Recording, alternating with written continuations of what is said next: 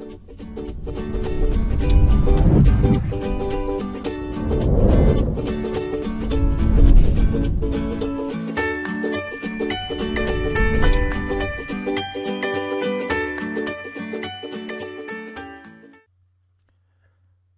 this is Flight Instructor Nick. Welcome to part 3 of Garmin 1000 Made Simple. Make sure you visit v1pilot.com and email subscribe to receive ongoing flight training and aviation educational topics. Also, please subscribe below to our V1 Pilot YouTube channel. And now for part 3 of our training on the Garmin 1000 GPS. Today we'll be covering the knobs on the right here up until the soft keys. The first knob here on the primary flight display, Garmin 1000, controls the volume of COM1. You'll notice if we turn the small knob to the left, it'll decrease the volume in percentage wise. And if we turn the little knob to the clockwise right, it'll increase the percentage of volume of COM1. Currently, the active frequency COM1 is 19.8, the inside frequency right here. To toggle between the active and standby frequency, you'd press this toggle switch and you notice it changes from 119.8 to 118.8. Now say if we want to change the actual standby frequencies 19.8, we could come down to this COM knob.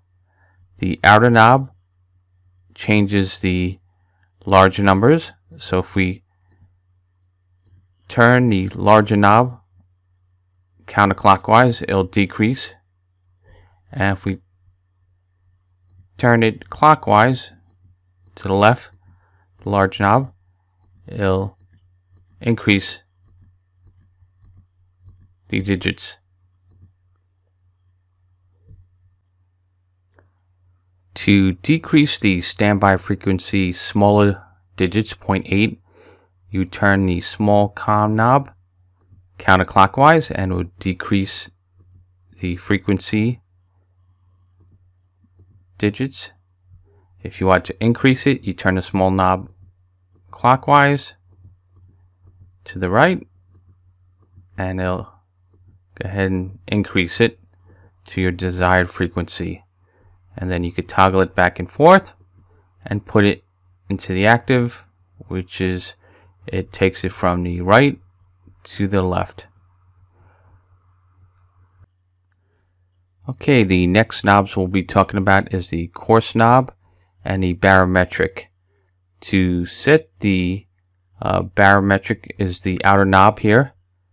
You'd decrease it. You'd turn the outer knob to the left. So right now our current barometric pressure is 30.00 inches. If we want to decrease it, we turn the outer knob left counterclockwise and we'll actually change it to 2992 standard barometric pressure, and you see it brought us to our desired 3000, compensating for the barometric pressure, and that's standard 29.92. And say if we want to increase it, we turn that larger knob to the left clockwise, increasing it to 30.00 if the current barometric pressure in the area was reporting 30.00. Now to change the course, and right now we have Deer Park VOR 17.70 Deer Park, and we have the VOR course showing of 073. You would turn the smaller knob. So if you want to increase the course, we'd go ahead and turn the smaller knob to the left clockwise and it would increase it.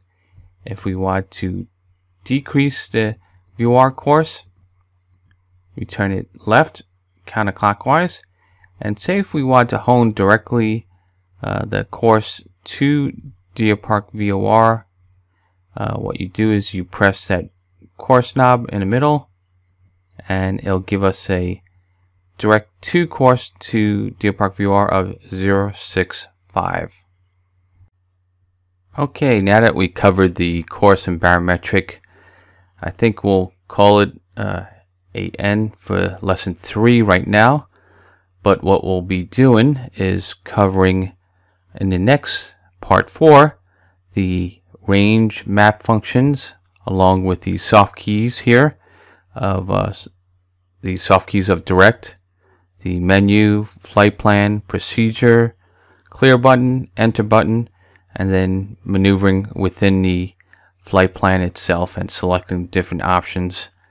So in lesson 4, come on back so that way you learn about the range button, soft keys for your flight planning, and the map range. Thanks for visiting V1 Pilot and today's lesson. We'll see you next lesson, part 4.